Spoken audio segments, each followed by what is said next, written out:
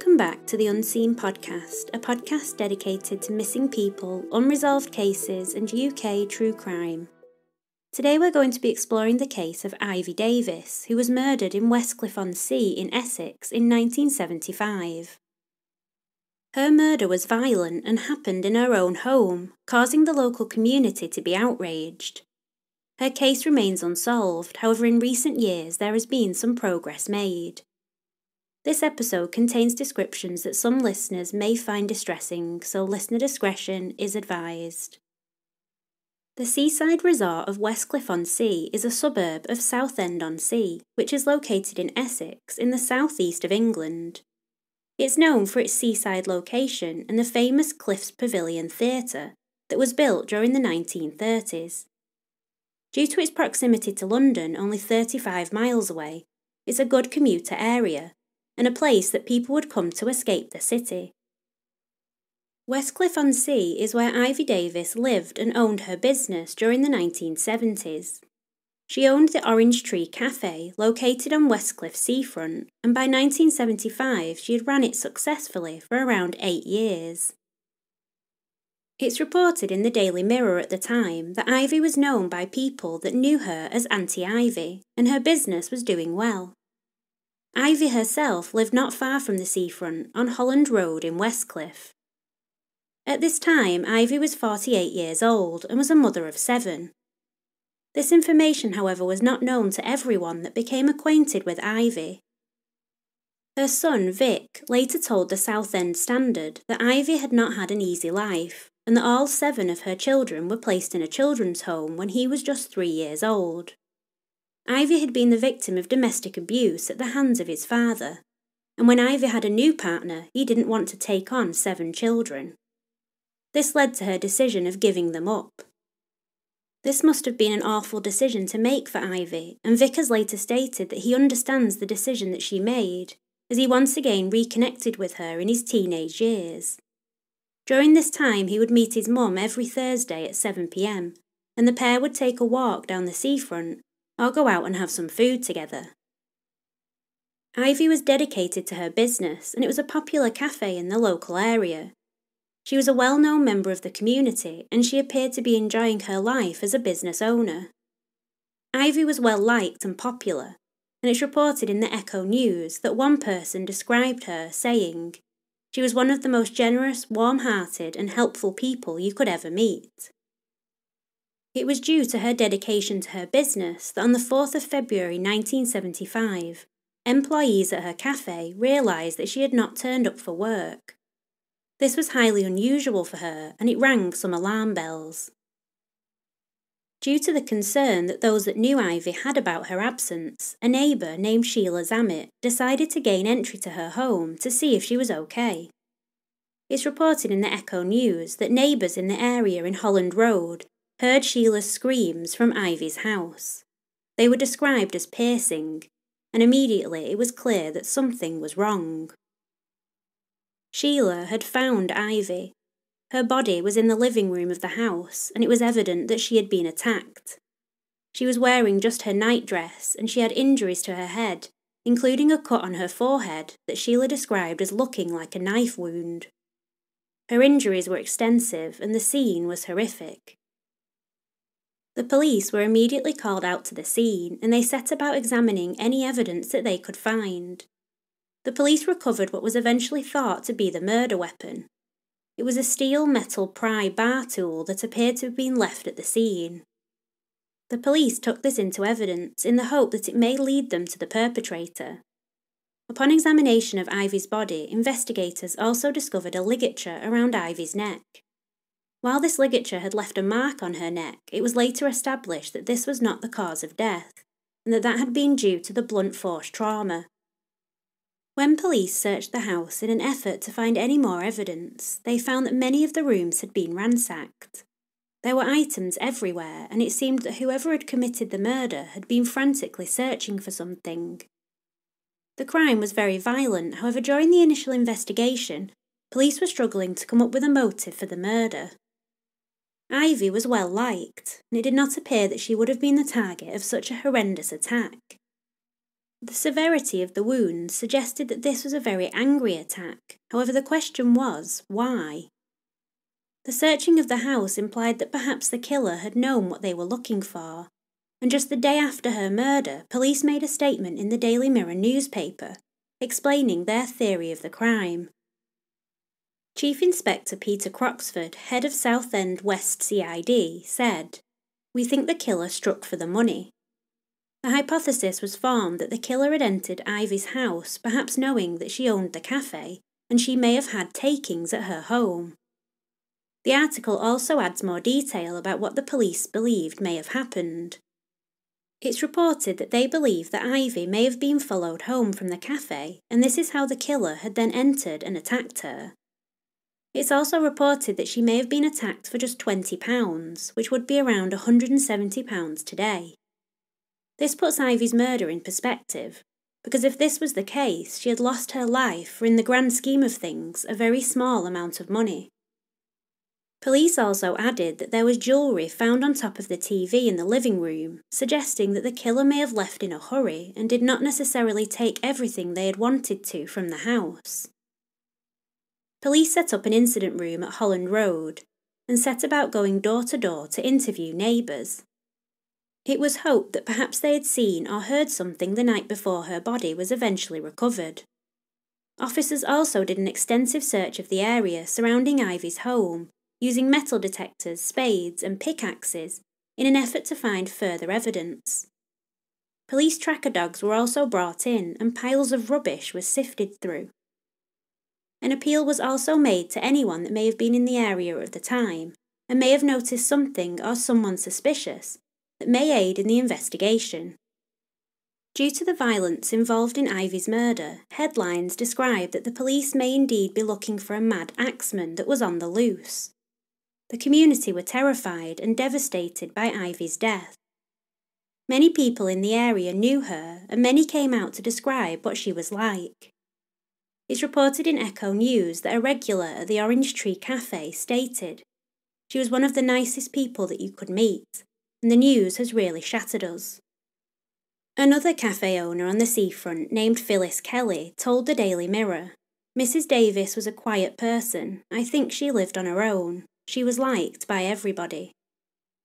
Nobody could quite get their heads around what had happened, and the fact that this person was still out on the loose was even more alarming. Ivy's son Vic later told the press how the news about his mother's death finally reached him. He was just 18 at the time and explained that he had become involved with some petty thefts in the area, which had landed him in Northampton prison at the time of his mother's death in February 1975. He explained how he found out to Echo News, stating, "That week was my turn to be in charge of the TV, and I was just about to change the channel. But then it said, 'Murder in Southend.' I said, 'Hold on a minute, lads, I want to see if I know who it is.' The next thing I know, a picture of a woman is on the TV. Someone said, 'Do you know who it is then?' I just froze. We were looking at a picture of my own mother." This was absolutely devastating to Vic, who it's reported had to then spend 2 weeks recovering in the hospital wing due to the shock of what he'd heard. It's reported in the same article that prison officers had not told him about what had happened to his mother, as they thought they didn't get along and weren't close. This was a horrendous way of finding out about his mother's murder, and something that stays with him to this day. Police continued to try and make progress in the case, and one of the lines of inquiry was the metal pry bar that had been found at the scene. They were able to establish that the tool had been bought from the Snap-on Tools Company, and only 2,000 had been sold to customers in the UK at the time of Ivy's death. This was an interesting piece of information and suggested that whoever had bought it may well have had a reason to have this tool with them, perhaps due to their work. It was of course always possible that the perpetrator had got it from elsewhere, or even stolen it, so as much as this information did partially narrow down the suspect pool, it was not a slam dunk. It did not directly lead them to a suspect. It was reported at the time that the police were somewhat baffled by the murder and were unsure of the exact motive or profile of the person that they were looking for. it was clear that the investigation was very frustrating for those involved with it. Despite this, it was reported at the time that 2 men were arrested not long after the murder. This was a step in the right direction, however it was later reported that they had been released without charge. This was a blow to the investigation and meant that once again it was back at square one. In 1975, police inquiries were of course limited by the amount of evidence that was found. Forensic evidence could not be tested, and the knowledge of the importance of certain evidence was not known. This of course hindered the progress that could be made at the time, as in many cold cases, and it meant that police were much more reliant on witness statements. It appeared that in Ivy's case this was also limited, and therefore progress began to slow down. Over the next several months and years, Ivy's case remained cold, without any further updates or progress. Those that knew her continued to remain hopeful that something new would be discovered and her killer would finally be found. It's reported in the Echo News that Vic visited a medium in 1996 in the hope that this would help him find out what happened to his mother. The medium told him that Ivy could describe the killer. The medium passed this information on to police, however it was reported that the lead was never followed up on in relation to the investigation. It seemed that after almost 25 years, Ivy's murder would remain unsolved, with no real leads. This changed in 2004 when Ivy's case was once again reported on. Police told the public that they had received an anonymous call relating to the case. The call had come in to Crime Stoppers on Thursday the 12th of August at around 12:30 p.m. Police stated that the caller appeared to have information pertinent to the case. A spokesperson told the BBC, "The brief details they left made us believe this person knew more about Ivy's murder than there is in the public domain." They appealed for the person to come forward and contact Crime Stoppers again, as they believed that their information was important. There was no follow-up, it would appear, to this phone call, however it did kick-start further investigation into Ivy's case.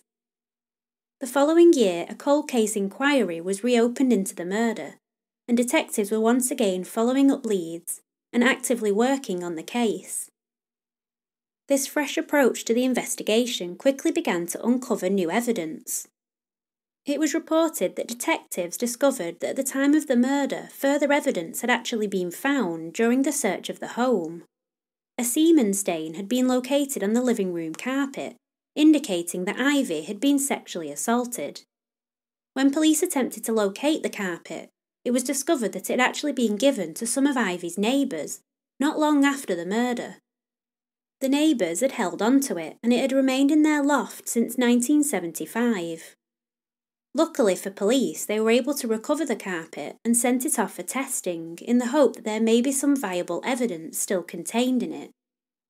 There was biological evidence retrieved off the carpet, and DNA was extracted. However, detectives came across another brick wall. The DNA, when ran through various databases, came up with no match. It appeared that whoever had left the evidence behind had not committed any other crimes that were currently in the database. Once again, the case proved frustrating, and the lack of evidence certainly proved difficult to overcome. In 2006, it was reported that an arrest had been made. A 68-year-old man from Basildon had been arrested for Ivy's murder. There is very limited information surrounding this arrest, and the evidence for it has not been published. This is probably because not long after his arrest, the man was released without charge.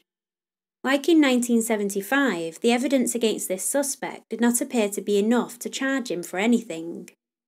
The cold case inquiry, like the investigation before it, did not find the killer, and Ivy's case once again lay unsolved.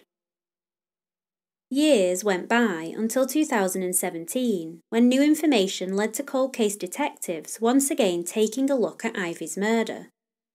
Information came to light about a statement that was made in 1975 by one of Ivy's employees at the cafe. The woman reportedly told police that a man who appeared to be a doctor had visited the Orange Tree Cafe with a group of patients a few weeks before Ivy's murder. It was believed that Ivy had been engaged in conversation with the doctor and that she had agreed to meet him later on in Southend. It would later turn out, however, that the man was not a doctor. He was actually a patient at the Runwell Mental Hospital nearby.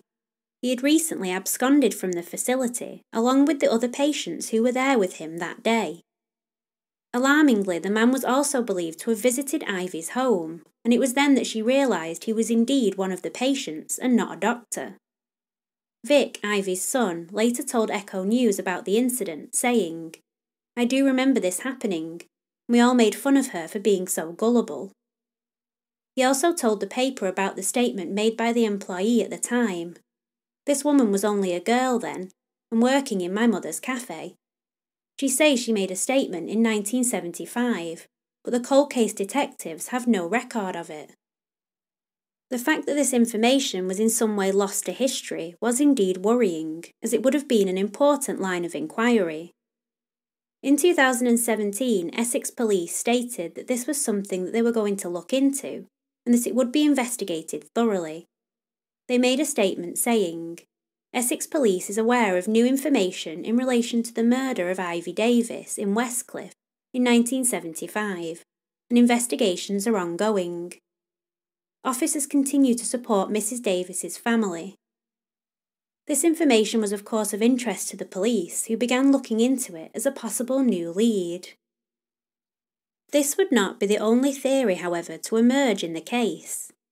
In 2019, another name was also reported on, one that had been thought about back in 1975. Patrick McKay. McKay is a convicted serial killer who has been dubbed in the press as the Devil's Disciple, or the Psychopath.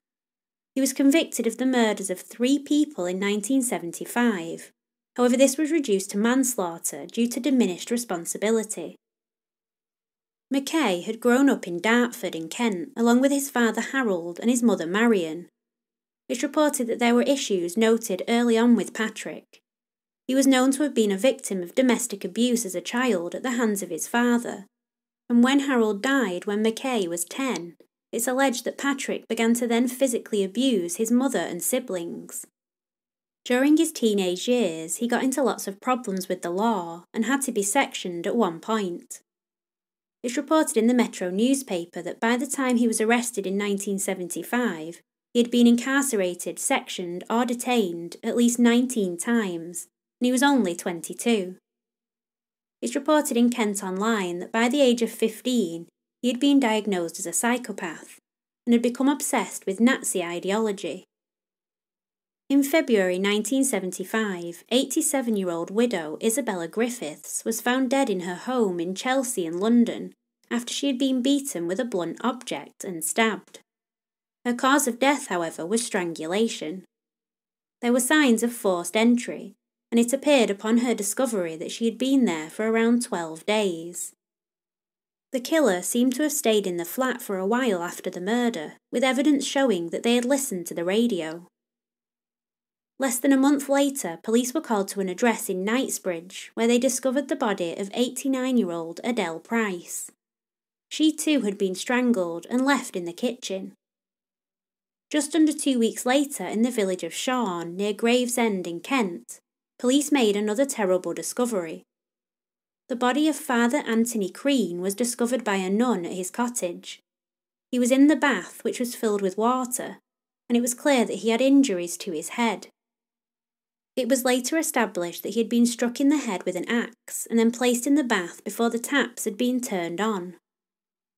Just 2 days after discovering Father Crean, police tracked down Patrick McKay. It would turn out that McKay and Crean had been friends for around 18 months before his murder, and that McKay had stolen an £80 cheque from Crean's house. Crean was known to be a selfless man who helped those in need. However, this caused a rift in their relationship. McKay left to go to London, but later returned, and it was discovered committed the murder. It wasn't long before McKay was also implicated in the murders of Isabella Griffiths and Adele Price. After his arrest, he began confessing to other murders, 8 in total, that occurred between 1973 and 1975, one of which included Ivy Davies's murder, which occurred in February, not long before the murder of Isabella Griffiths.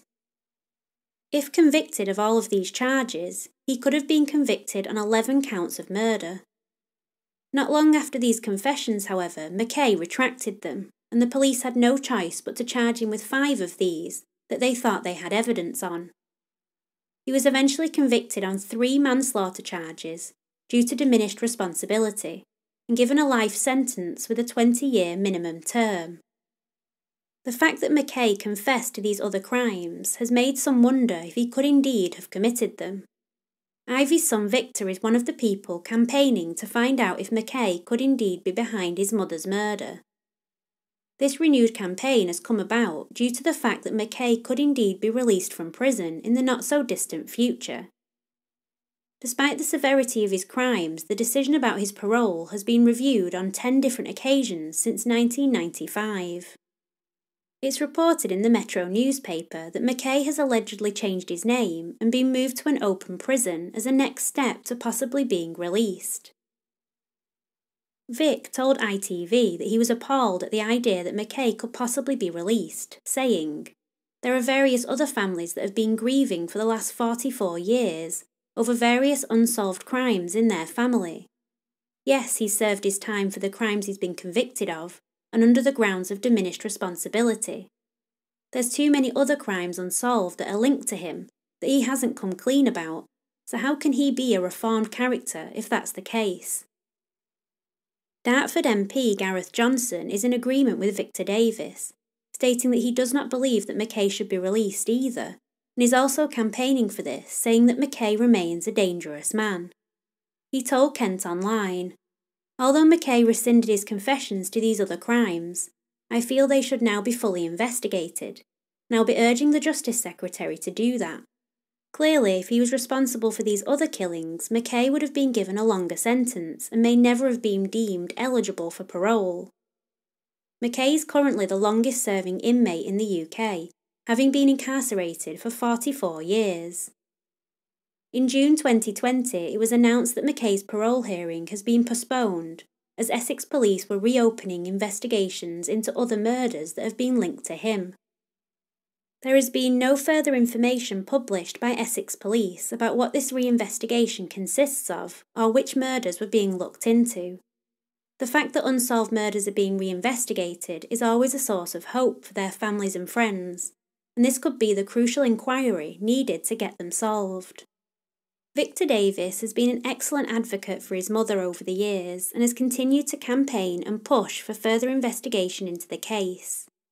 Ivy's murder was so savage and horrific, and it's clear that whoever committed it was not adverse to violence. The link to Mackay is indeed an intriguing one, as it does appear to fit his MO, particularly in relation to Isabella Griffiths and Adele Price, and he did confess to the crime. This of course needs further investigation, and I'm unaware if there is any other evidence aside from these things. Could some of the other tips be important, such as the anonymous caller, or the information about the escaped patient who turned up at her house? I think that there is hope in Ivy's case, as there is evidence to look into, and of course DNA is always a possibility as it continues to improve. As Victor told Echo News, "Any information keeps the cold case team looking at my mother's murder." I think this epitomises what's important in old cases: coverage. The more we talk about them, the larger the chance is that they will be solved, and I really hope this happens for Ivy. If you know anything about Ivy Davies' murder in 1975, please contact Essex Police on 101 or Crime Stoppers on 0800 555 111. Thank you for listening to today's episode. I also want to thank Best Fiends for sponsoring this episode. If you're interested in downloading the game, the link is in the show notes, and it's available free at the Apple App Store and Google Play. I want to also thank all of our patrons for your amazing support of the podcast. If you'd like to have a look at what we offer on there, including bonus episodes, ad-free early access and stickers, take a look at the link in the show notes. Thank you to everyone who continues to give us a review wherever you listen. It's always really helpful. Please do connect with me on social media on Twitter, Facebook, Instagram and YouTube, or you can send me case suggestions or just general comments and questions to my email at theunseenpod@gmail.com. Just a reminder that this is the last episode before the break until the 25th of October. There will be a shorter bonus episode out at the end of September just to keep you going. Thanks for all your support for the break, and I'll be back fortnightly after that with lots of new episodes after the baby is born. See you again soon, and as always, I'm Caprice, and this has been Unseen.